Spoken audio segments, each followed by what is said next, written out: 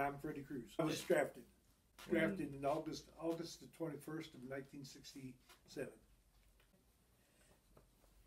I was a first rank was private E2. Rank when I got out. When I was in basic training, I was just private E2. AIT, I was just a PFC, which is private first class. And then you work your way up from private on up as the years go by. I was specialist fourth class. Same thing as about Spec 5 is considered a sergeant, but I wasn't a sergeant. I was just Spec 4. When did I leave? January of '69. No, you mean leave the service? I left the service in May of '69 from Fort Riley, Kansas. First day in service? Yes, I do. First day I got in there, when I got in, I got a haircut that was cut my hair completely down to nothing. And then I had to go get all my clothes and all that stuff, and they had to be starched and all that stuff. And it was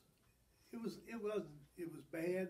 It wasn't nothing nerve-wracking. It was just you couldn't eat no candy bars or nothing like that because they didn't want you to gain no weight. Basic training, you got up about 5 o'clock. You got out and done PT, which is exercises and all that stuff. And then you went out most generally you went out to the rifle range to fire your weapon. From there you came back in about for lunch at mess hall, and then you done some more exercises and things like that. Okay. I seen combat when I was in Vietnam. I did not see no combat. I drove a deuce and a half, which is a 2-ton cargo truck, hauling supplies for my company back where I was stationed in Vietnam.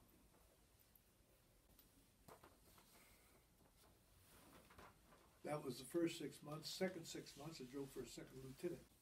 Most memorable moments?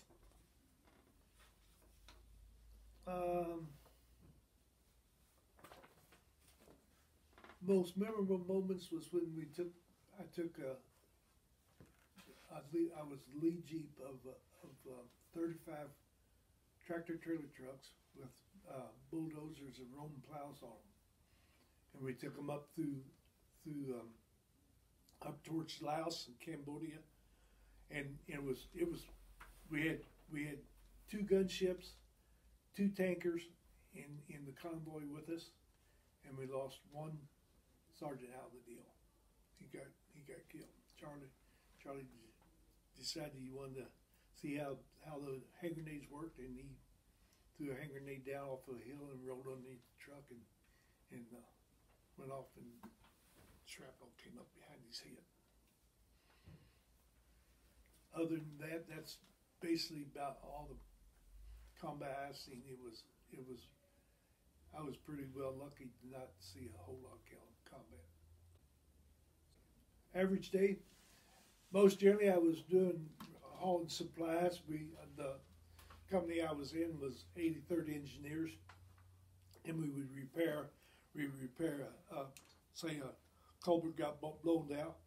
Charlie Viet Cong would blow the culverts out, and then we would go back and redo them, and we'd have to go around the deal to make the work on the road and stuff like that. And then after that, we was just go back until we had something else to work on. Stayed in touch with my mom and dad. We just wrote letters back and forth. And I had my mother and dad sent me the paper. I got the paper it was probably usually a week late but I still kind of kept up on the news back home. You know. Oh yeah, I mean, we had some friends, but I haven't seen them since I was out of service. I got out of service. It was regular food. It was like we have chicken or hamburgers or stuff like that. Mess hall usually fixed them up. It was one great big building in Vietnam. It was this one great big building. We had this cots set up. I mean, just a regular single bed set up, and then we had a foot locker at the end of it, and that's where we kept all of our personal stuff in. Then we had another locker for our uniforms and stuff that went in, and then we would had most generally we had the mosquitoes and stuff was so bad over there. We had to have a what they call a screen net that goes over you. And it would go over you, and you can just zip it shut and try to hope to keep the mosquitoes out from getting you malaria, which was a pretty painful stuff to get. Yeah. What did we do at night? If we wasn't listening to the radio or something like that, we usually was playing cards or going over to the club to have a beer or soda pop or something like that at night. They were pretty good, glad to see me. I had to adjust to the speed limit over there was 55 miles an hour, and I had to adjust back to driving normal speed over back here in Mexico, in town. Where did I go? I went from Mexico down to St. Louis to Jefferson Barracks. I was mustered in at Jefferson Barracks, and then I was bused from Jefferson Barracks down to Fort Leonard Wood. That's where I got into basic training at. I spent 8 weeks at basic training. Then I spent 8 weeks of AIT, which is Advanced Training Facilities. You do basically what you are trained to do, like drive a truck or build bridges or things like that. Then from there, when you graduate, then you most generally get your orders to go someplace. Like I went from Fort Leonard Wood to Vietnam. When I came out of Vietnam in January of '69, I came to Fort Riley, Kansas, where I was teed into with 84th Engineers, which was kind of the same thing that we was doing out in over in Vietnam, but we wasn't building no bridges or anything like that. We was basically transporting the big red one or the big red ones from they were coming back from Vietnam, and they were landing in the airport at Topeka, Kansas.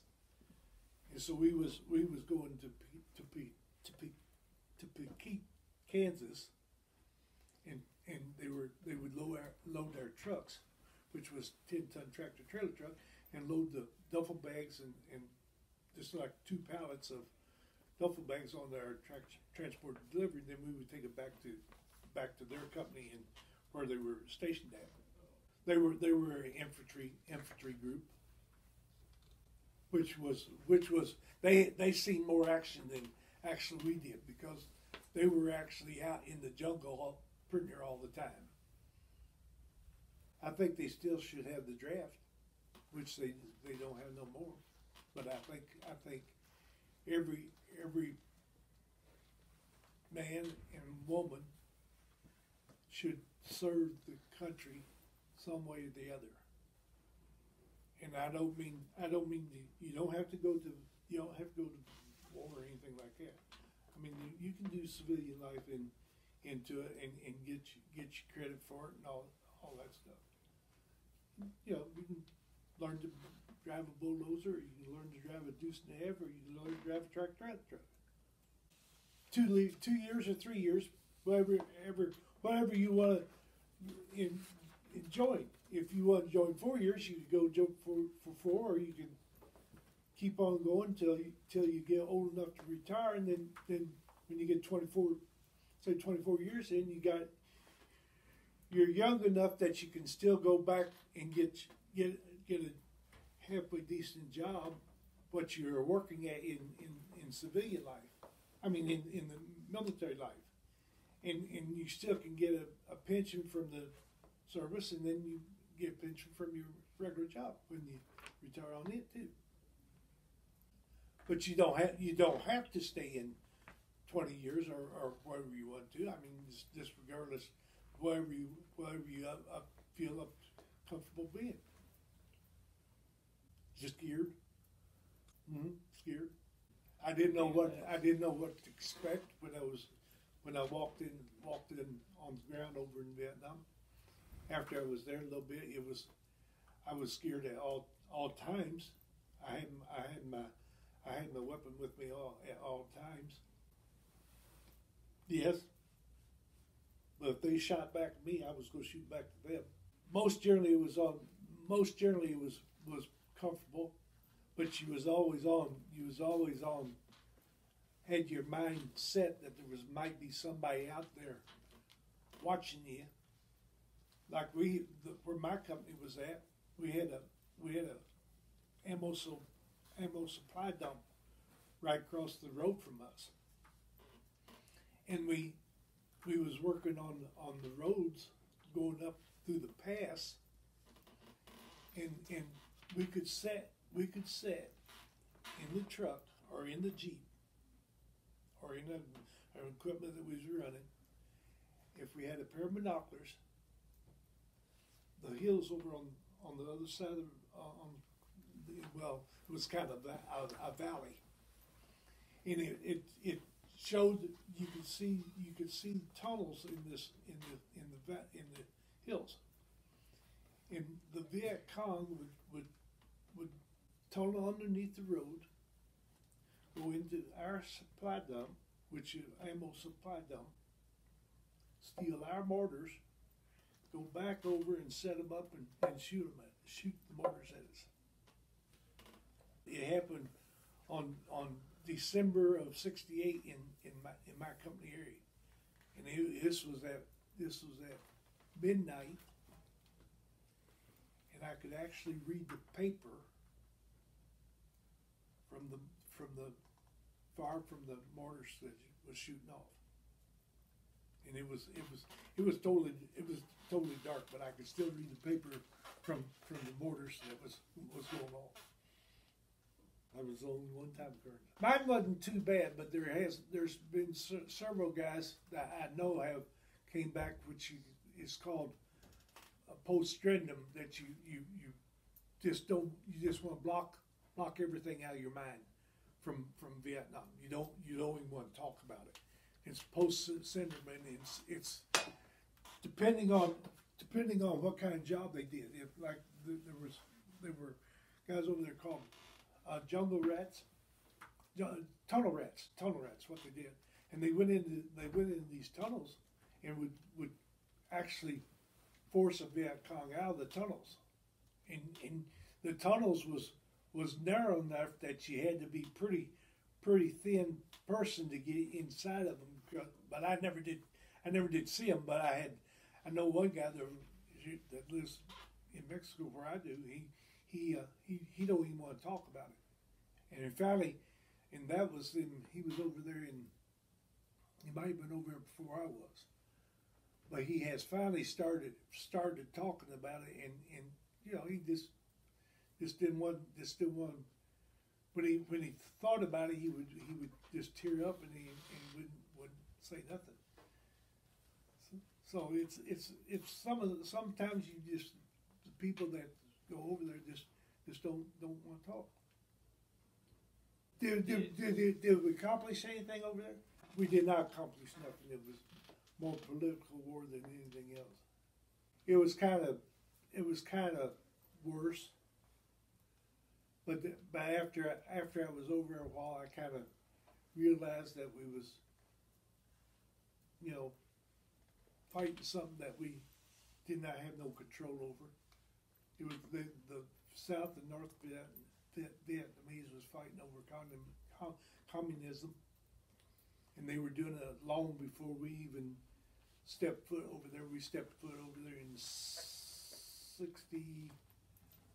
I was over in 68, and they were. I think they were first of them was over in as early as 62 or 63, and they were fighting this communism.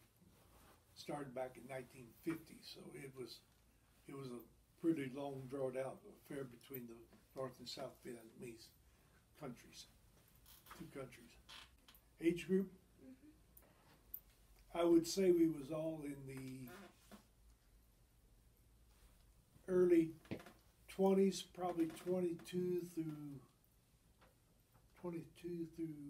maybe 25 or 26, 27. Sergeants was basically about maybe in the early 30s, maybe late 30s. And then one night I'll tell the story. One night I was sitting around the barracks, and my lieutenant that I was driving for asked me, he said, "Freddy, what are you doing tonight?" I said, "I'm not doing nothing." I said, "Wow, what do you got?" He said, "I got a court martial down at Quin Yon, which was where my battalion was at." And I said, "Do you need me to go with you?" And he said, "Yeah, I need a driver because I go down and which was about probably 20 miles. No, it wasn't 20 miles. About maybe 15 miles from our company area. And after probably 7 o'clock, the roads was actually closed. If you was driving, you better have your weapon handy and close by where you could get some fire at because we got fired on, but it wasn't. They didn't hit us. And the captain behind us told us to slow our Jeep down and get 3 intervals. And my lieutenant told me, "Freddy, forget what he said. We're going to the company area." I said, "Okay." He got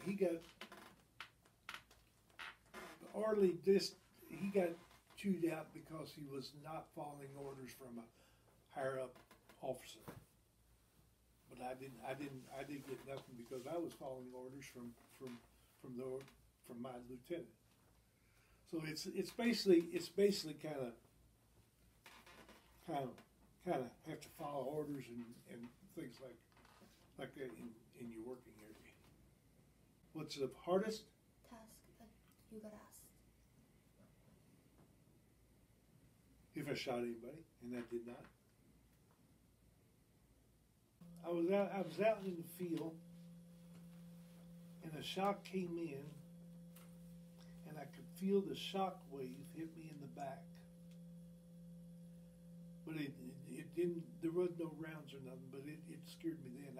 I hit the ground and was ready to far back, but I never did see anybody out there. But that was the scariest part.